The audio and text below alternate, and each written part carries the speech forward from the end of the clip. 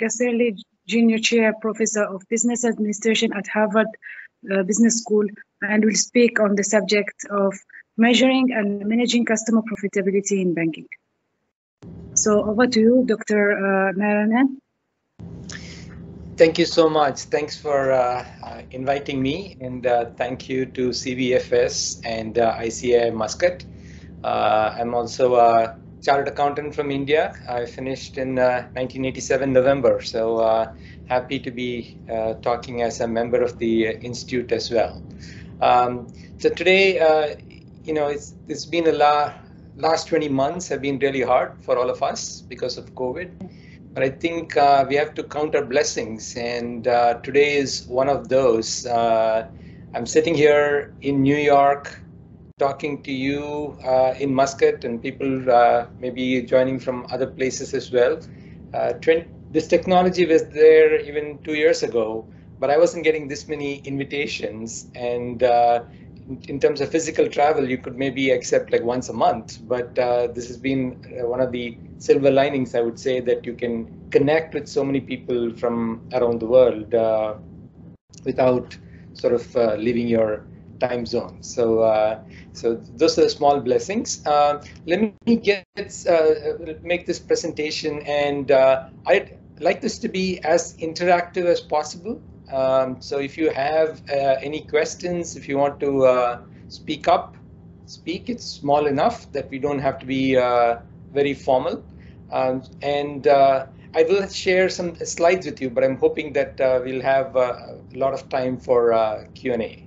I'll draw on my experience. I've been on the board of a bank, very small bank, on the board for about, I would say, 12 years. And in those 12 years, we have gone from a balance sheet size of $300 million to about $3 billion.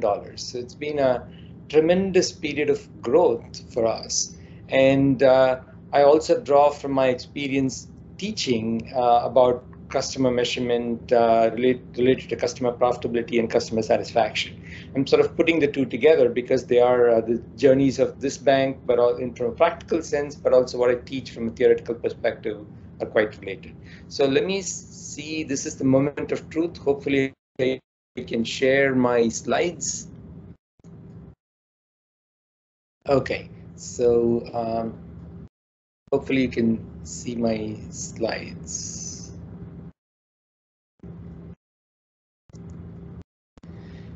So let's start with what is strategy. And I think that's a very important question to start with. The first one is strategy is answering two basic questions. One is, what is the value proposition to my target customer? What is it that I provide to them that's a value? And the key word here is the target segment, because you can be providing value to many of your customers, but you really need to focus your activities. You need to string together your activities so that you maximize value to your target segment. The second piece of this, and you need to be able to articulate this, and that's your strategy statement. What is the value proposition to my target customer? And the second question is, how am I different from competition for my target customer? So from the eyes, the views of my target customer, how do they perceive me to be different from my competitors? And that's your competitive positioning. And you need to answer, at the very basic level, this is like strategy 101 kind of thing, these two questions. Now, different banks follow different strategies. Even within the space of banks, I'll just focus on retail banking because all of us have interacted with retail banks, if not as on the bank side, as certainly as customers. Here are a few generic strategies. One might be to say, let me delight the customer with service. Another one might be, come to me if you want the full range of products. You want to send money to this country, you want me to take care of your insurance needs that go with banking. It's all like one-stop shop. Third way to compete might be the lowest cost and the best rates. I have the best rates not only on my loan products but also on my deposit products, And an enabler of those lowest costs is that I have the best rates is that I have low costs. Another one might be I occupy a niche. I'm sitting here in New York, and I drive by State Bank of India and say, well, that's a niche. They take care of their customers who are from India, who have a lot of repatriation needs, etc. That's the niche that they want to, the familiar face they want to provide. So that's sort of how they're competing here. Compete on convenience. You have an ATM in every street corner, and if you need something done, the bank will come to your house. You can compete on technology, so you have the latest apps, you have the best websites, and you're so adopting of the best and the latest technology that you attract certain customers who are also looking for that. You compete on speed, you compete on your network. So these are all very generic strategies, and you got to pick one and go back for your chosen strategy. What is the value proposition to my target customer, and how am I different from my competitors? So once you know what your strategy is, how you're going to add value to your customer and how you're going to differentiate yourself, you need to organize yourself to deliver on that strategy. So we say structure always follows strategy. So once you know strategy, you put together the structure. You have the set of activities you need to excel at to come from your strategy. So if you're going to be delighting the customer with your high levels of service, then your activities should all be put together to delight that customer. You don't want a structure where, for instance, you're organized by product lines, and your strategy is to delight the customer because the customer comes to you and says, I have a checking and savings account with you. I was wondering whether I can get a mortgage, whether I can get a retirement product from you. And you're like, oh, that's a different branch. Let me send you over to my friend who is sitting in that desk. You kind of lose the customer. So your organization structure also needs to change so that you are aligned with your strategy. And the activities that you need to excel at, you don't need to excel at cutting cost. That would help. But for a strategy of delighting the customer service, all your activities that need to excel at are also focused on delivering service. From that, you say, okay, this is my strategy. These are the activities I need to be good at. How do I get my employees to deliver on that for my customers? So how will you motivate your employees? This also comes from your strategy, right? So if it's customer service, you recruit a different set of people. There's a famous case of this bank called Co-op Bank here in Boston, where they say they only recruit people who interact with customers who are always smiling in a normal state. The normal state, their face is always smiling. That's the person they want to have for customer service. They're very, very picky about who they pick, and it's not about the technical qualifications, but it's like, generally, are you happy to be around people? That turns out to be extremely important to them. The last piece of this is what you measure. So we said structure follows strategy, systems follow structure. So your performance evaluation system, your compensation system, all those systems need to follow, what your strategy and your structure say, and therefore what you measure comes from your strategy. So if you're going to be focused on customers, customer segments, then you start measuring customer profitability. If you're going to be organized by products, then product profitability is just fine. What happens is that most banks were historically organized by products, and they're making a transition to customer segments, but their systems are still product focused.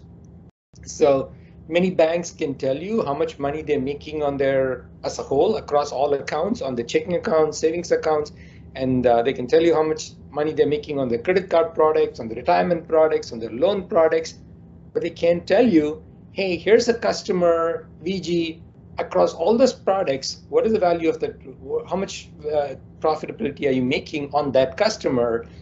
Many banks, even today, are not able to generate that kind of information. And that turns out is very important, because that's how you measure success, and you need to be linking your incentives to those measures of success. This gets particularly interesting when some banks, you come to Boston, you come to Cambridge, and you'll see in Harvard Square, all these banks giving away toaster ovens, they're giving away water bottles to all these Harvard undergrads. Now, those students don't keep a big balance, okay? So the banks are losing money on those accounts. But the hope is once in a while they'll bounce a check and they'll hit them with the fees. But other than that, it's not like a lot of activity going on with students. But the reason they get them as students is that they know that once you open a bank account, odds are even when you get a job, you'll stick with the same bank. So they know the stickiness is there. People don't change. People change like banking, like 4 or 5 key moments in life. When they go to college, when they get a job, when they move to a new city, when they have kids, when they retire, and did I say they buy a house? Okay, so those are like 5 or 6 life events, and as long as you don't mess up, people are not going to keep switching in between. So they might shop for rates the first time around, but after a while, if you're within the ballpark, they're not going to jump to someone else when they're looking for a relationship. Now, if they're buying a house, they're going to shop around for rates. Okay, so there are going to be key moments when they're doing it, but on an ongoing basis for how much minimum do I have to keep in my checking account, savings accounts. Once you have all your bill pay set up, there's switching costs involved. So you need to understand if your strategy is get them as young when they're and you're initially agreeing to have them as loss leaders, okay, when they're maybe from 18 to 25, and then you'll turn them profitable. Now, if you're not measuring profitability of the customer and through their age, depending on which segment, whether they're students versus when they're working, etc., if you're not tracking that, you don't even know if your strategy of having a loss leader strategy is working. So you're kind of executing all of this on faith.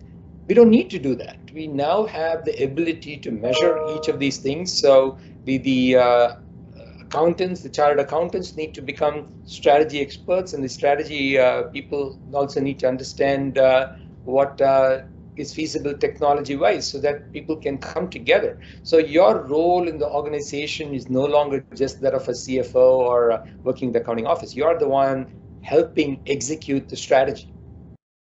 Okay, so here's sort of like a way to think about this. So we start with, on the left-hand side, coming from the strategy, how do I put together all the various activities that will differentiate me from competition, but also deliver the value proposition to the customer? So we do that.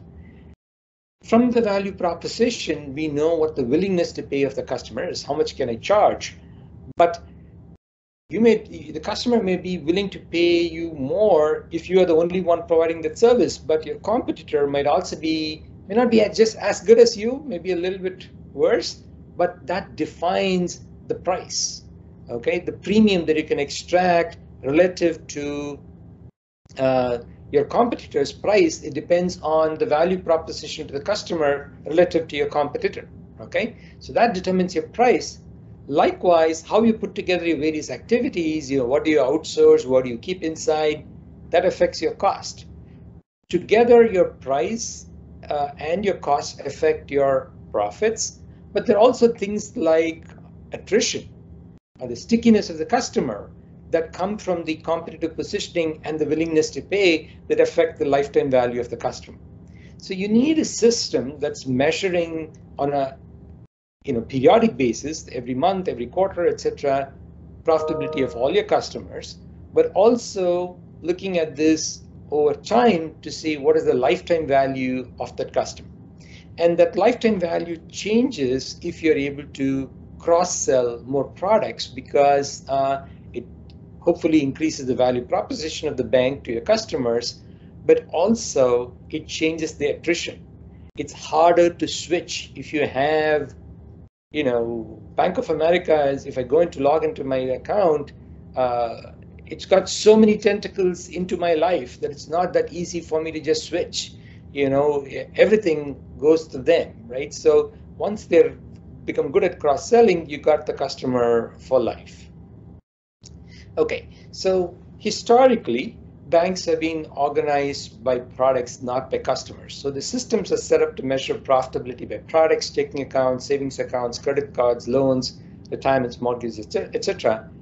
And bankers hire, train, and retain specialists by products. So the knowledge is all about product specialists. So and so is a specialist in retirement products. So and so is a specialist in mortgage products. Yet the brand of the company is the same. The brand of the bank is the same. The customer experiences all these products as being provided by the same provider. So what ends up happening is, in fact, if you're stepping away from it as an outsider looking at this, is extremely ironic. I used to have several instances where I would go to a bank and say, hey, can you refer someone in your bank who is, who can sell me, let's say I know them because of their retirement products, and I tell them, like, can you refer to your mortgage division? And they'll say, you can go to my branch or you can go to any of our competitors. They're more willing to promote their competitors than their own bank. This is all done in a very subtle way. They won't be very open about it, right? And you're like, why is that? Now, they're worried that if their sister division screws up, you as a customer will be upset with the brand, with the bank, and their relationship with you is affected. So the best divisions for which a bank is known, the best products for which a bank is known, is usually very reluctant to recommend the other products within the same umbrella to the customers, because only bad things can happen to this division, this product. Okay, when you refer someone else to your own brand and they don't have the same level of service that you know that you can provide, or you are afraid that your sister division, which is a new startup, cannot provide, you're not that eager to cross-sell. Whereas all these banks think like, oh, we are very good at this, let me add this other product and we'll start cross-selling to existing customers. They don't realize they're not aligned. Each product person has their loyalty first to their product, not to the brand. Till you change the structure, till you change the measurement systems, this cross-selling will remain a pipe dream, and so many banks stumble when they're trying to do this cross-selling. Now, what has also changed is that customer acquisition costs have soared, right? And even if you're using mostly digital platforms to acquire your customers, the costs are pretty high. And once you get the customer, you want to lock in by cross-selling. But if you're organized by products and your own employees are not that eager to engage in cross-selling, you don't have a viable strategy. If you don't, deliver on the organization structure and the measurement systems piece. Okay, so what do banks need to measure? Hundreds of things, but I'm just focusing on one small piece of this. To deliver on your strategy, what do you need to measure? You absolutely need to have a good handle on your customer acquisition costs, and that's going to vary by channel, vary by segment. You need to be able to track all your cross-selling, particularly for banks that have grown by acquisition. So you used to be good at this, you want to go into a new territory, new product, so you acquire someone who's a leading provider in that. You want to, I know a lot of retail banks that will go acquire an insurance broker as a subsidiary. Why? Because through the insurance broker, they want to be able to offer insurance services to their mortgage clients, their automotive loan clients, but likewise for the insurance brokerage clients, they want to offer more loan products, more auto loan, more mortgage loans, etc. Seems good in theory, but for the reasons I just talked about, if you don't even have this customer name mapping, you keep calling them and they're like, I already have your mortgage. You didn't even know that? Well, you didn't know that because you just acquired a insurance broking agency, and your customer lists are not cross-linked. Your customer IDs are not cross-linked. So even tracking cross-selling is you need to start thinking about before you do the acquisition. The third one is customer satisfaction of the target segment. I know a lot of banks that measure customer satisfaction, but they can't tell you what the satisfaction of the target segment is.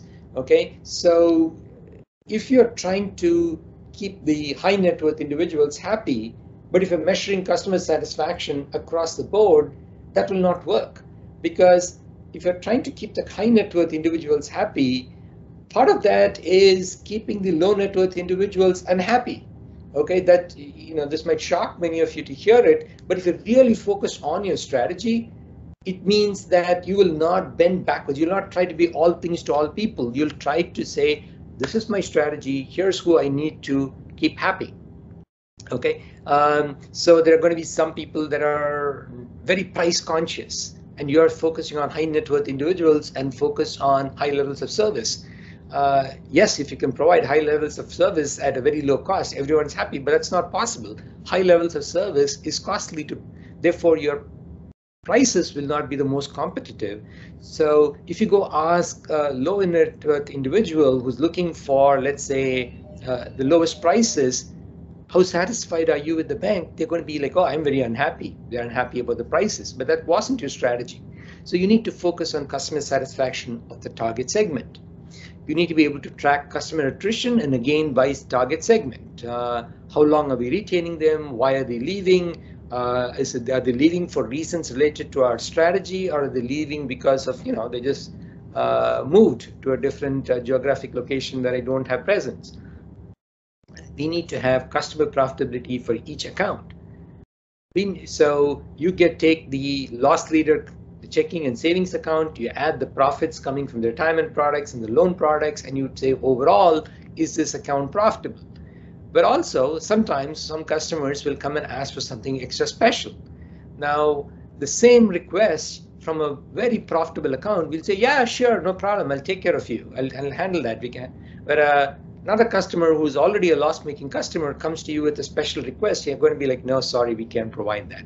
Now, the answer is different depending on how profitable the account is, but till you know that, when you put together different products in one place, you don't know whether to provide this level of service to the customer or not.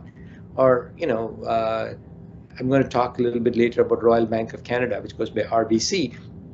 Even 20 years ago, you call them in customer service, they know your profitability and lifetime value. So who picks up the phone depends on your profitability and lifetime value. So for instance, I call Professor, low lifetime value customer. So they'll put someone who they recruited last week to answer my call. So I don't get high levels of service, and they won't even probably pick up my call for little it rings 10 times. One of my student calls, oh, MBA, Harvard, oh, high lifetime value of the customer. They pick up on the first ring and they give a very experienced person to service those calls. Just from the caller ID, and they've been doing this for 20 years, they know who's calling and what level of service to provide, and that's all linked to your profit and to what segment you're from. Okay. They also track current profits versus the full profit potential, because they know if you have certain educational background, you're a good candidate for these products. So they might lose money on you today, but they're constantly tracking to say, what is the full profit potential for this customer? Because if I sell all these products for whom they're a good target, this is how much my profit will change. And also they track the lifetime value of the customer to look at, and that folds in attrition, stickiness, all of that, and compare it to the customer acquisition cost. So there's a lot of need for measurement just in this space. What does it take to, how easy is this? What do I need to do that? So you need to be able to capture all the activities and transactions of a customer with the bank in one place, even if those transactions happen across different channels and departments. One day the customer is showing up at the ATM, another day they're showing up in branch in person, the third day they're showing up in a different city, a fourth day they're interacting on the internet. It all, you track it back to the same customer across all products. And you need an accounting system that will tell you the cost of each of these activities. Someone goes to the ATM machine, makes a deposit or a withdrawal, how much does it cost you per transaction? If they come and do that with a teller, how much does it cost you? If they do it online, if they do it on the phone, each one you need to know what is the cost of those transactions and activities. You also need to know this for money, right? So the customer might have some loan products, the customer might have some deposit products. You're making money on the loan products, you're making money on the deposit products. So you need a central treasury that pays interest on the deposits to your own bank for the deposits to the branches that are generating those deposits. And you also need the central treasury that is charging for the loans when the loans are being deployed for another branch that might be making the loan. So you might be taking in deposits from rural locations and making loans in urban locations. Both the branches need to be able to measure their profits. So you need a risk-adjusted central treasury that adjusts both for risk and for the tenure of the loan. Right? So these are all like very basic things that you need to have in place before you can start measuring customer profitability. But once you set it up such that the transactions, the activities, the funds, you have the cost and revenue for this, you can slice and dice it many different ways. You can keep your old product focus and measure it by product lines. You can do it by customer, and you can do it through channels or customer segments. You can do it by locations. What is my branch profitability? What is my country profitability? So once you have the basic building blocks, you are able to slice and dice this differently to measure your profits every which way. Okay. So let me talk a little bit about RBC. They used to be called Royal Bank of Canada. They go by all these financial institutions now that have gone to acronyms.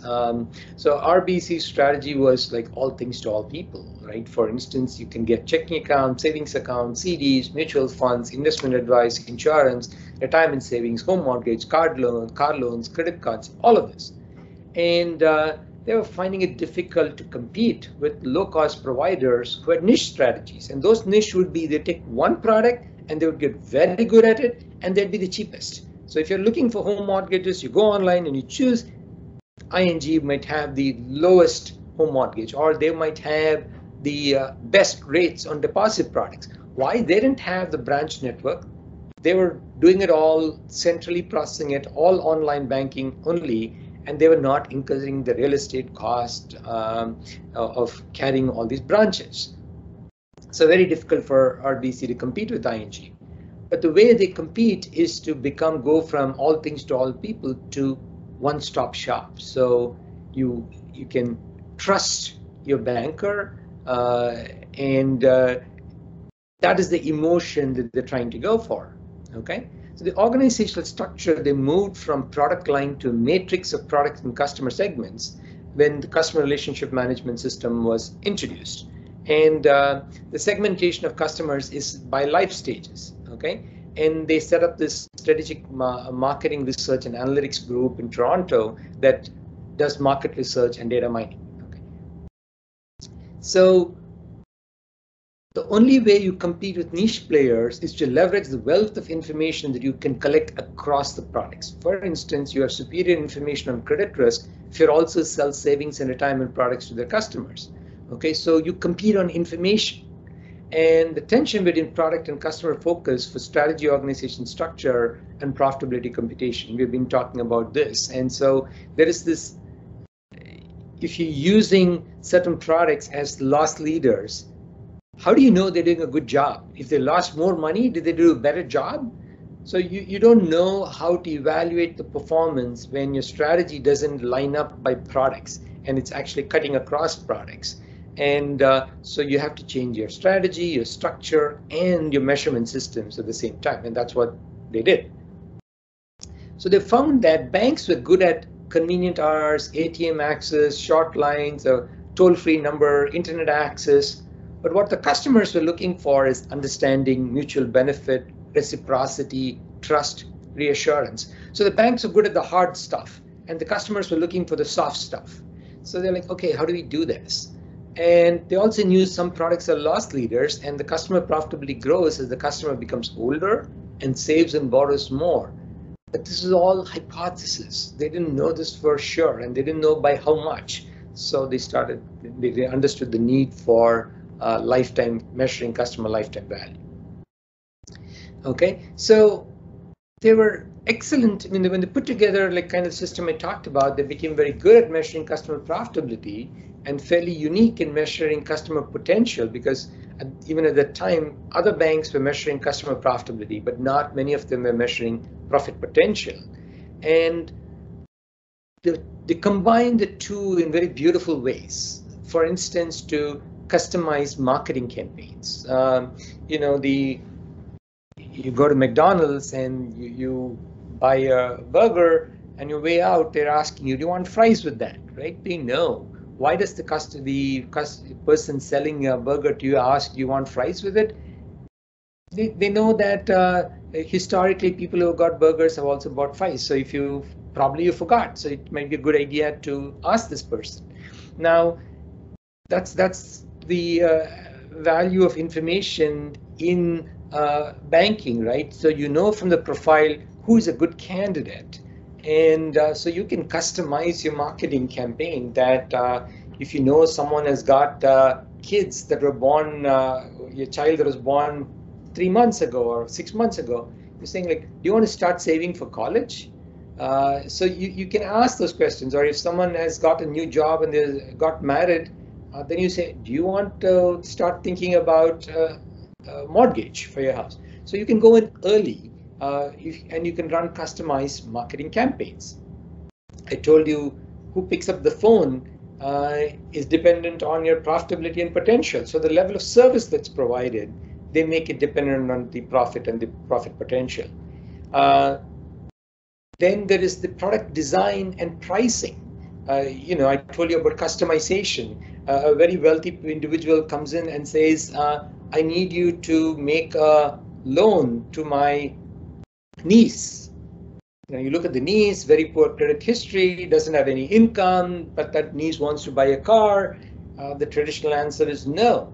But your system says, oh, but this person has got a very wealthy aunt. So let's use this as a way to keep the aunt happy and also sell to the niece. So you ask the aunt, will you co-sign? And if you're willing to co-sign for the loan, I'm happy to make the loan. And I'll give you the same rate I would have given you.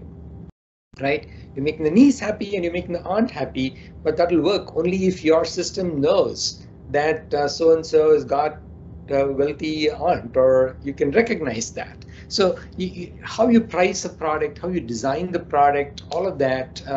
So if you know that some product, for instance, is very sticky, that it's very hard for people to change once they have that product with you, like for instance, bill pay. It's a very sticky feature. Once you set up an account where you put the names of all the people you're going to pay to, it's almost impossible for you to go start this.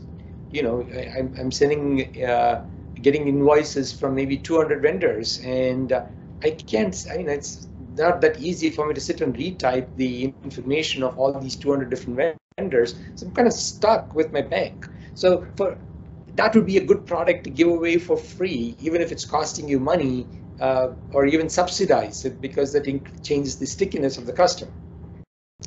So the customer profitability and potential calculations we talked about is when you have a loss leader strategy, you need that to see if you are having the profit followers that together with the loss leader make the customer profitable, right? I wish they hadn't called this a loss leader strategy. I wish they called it the profit follower strategy, because more important than losing money is having the products where you can follow up and cross-sell and make it profits. And so you need to be able to measure customer profitability, see the effectiveness of the loss leader strategy. Okay, and the vast majority of the firms that I know do not and cannot track lifetime value of their customers. And the decision on loss leaders, razor blade pricing, cross-selling potential, acquisition costs, these are all made on faith, not facts. So the more cross-selling, increased customer acquisition costs, higher churn rates and attrition, the more ability to, but also more ability to lock in customers. That's the reason there's a demand for lifetime value calculations. Simultaneously, the cost of this computation has decreased, CRM and data mining technologies have improved, customers are not anonymous to us anymore. So the supply of lifetime value is going up and the demand for lifetime value, the cost is coming down, so supply is more, the demand is more, so more and more banks are adopting this. And it's not just banking, insurance companies, pretty much every financial service companies, even telecom companies, all service companies are tracking lifetime value of their customers, because customer acquisition cost has to be matched against lifetime value. So this worked very well for Royal Bank, billions of dollars. As soon as they introduced the first 3 years, they were able to refer more, cross-selling, and also new sales that were generated from those cross-referred customers. Okay, so over time, the new sales on the cross-referred customer went up dramatically. They segmented the customers into A, B, and C. A is the most profitable segment.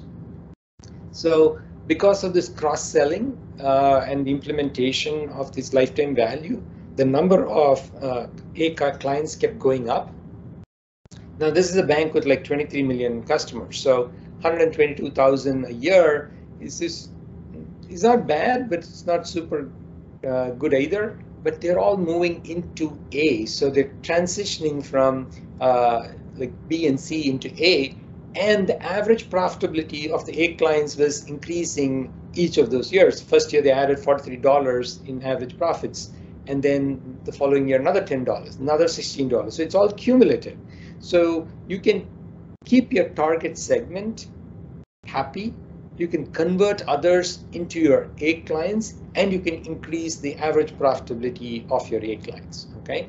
And 60% reduction in the time required to get the direct marketing out the door, increase the number of A clients by 15%, and the efficiency of the direct marketing continue to improve, 65% versus target of 83%, okay?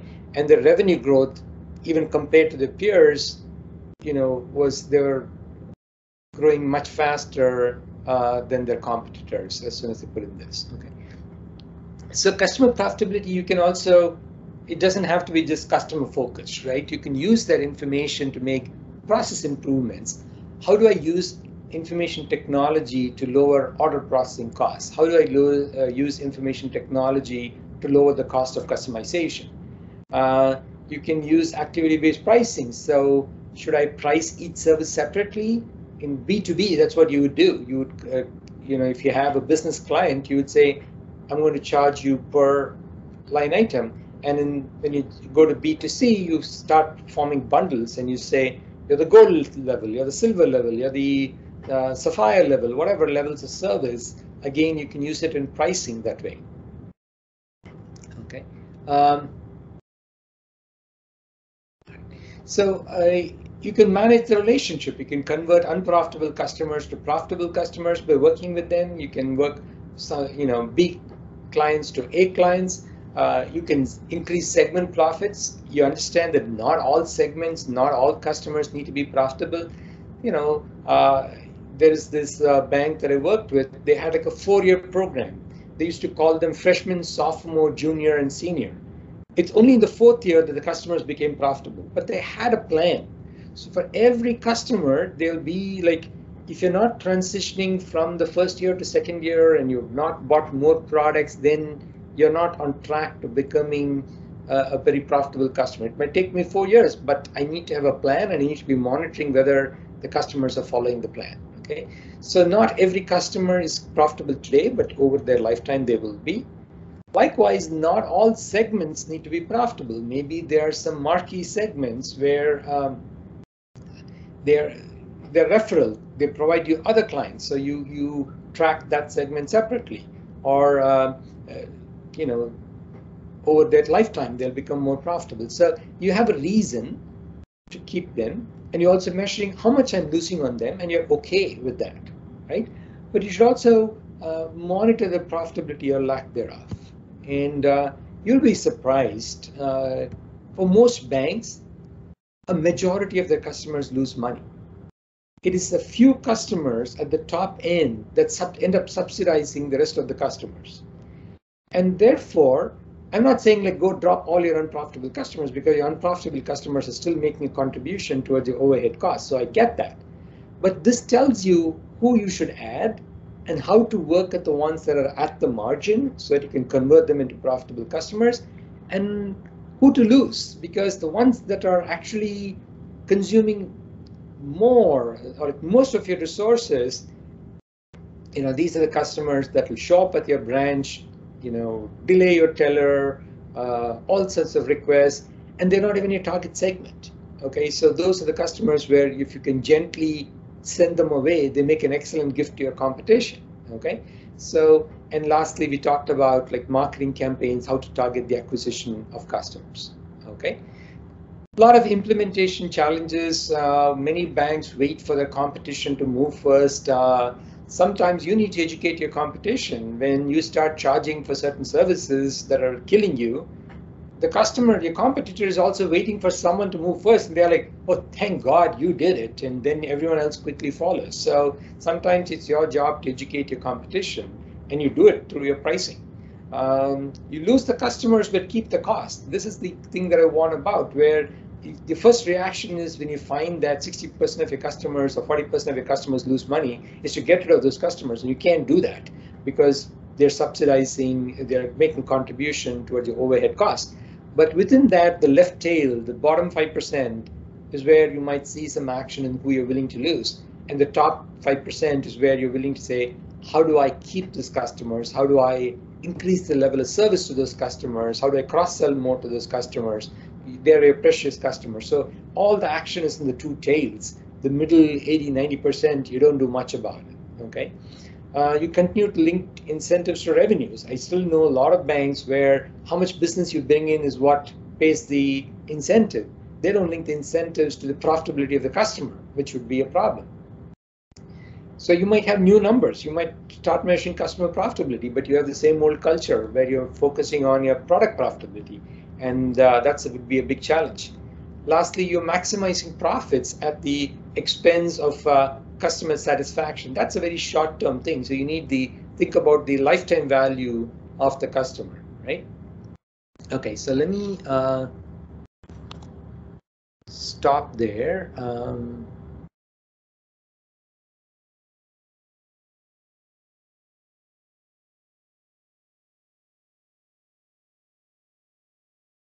Okay, so let me stop there and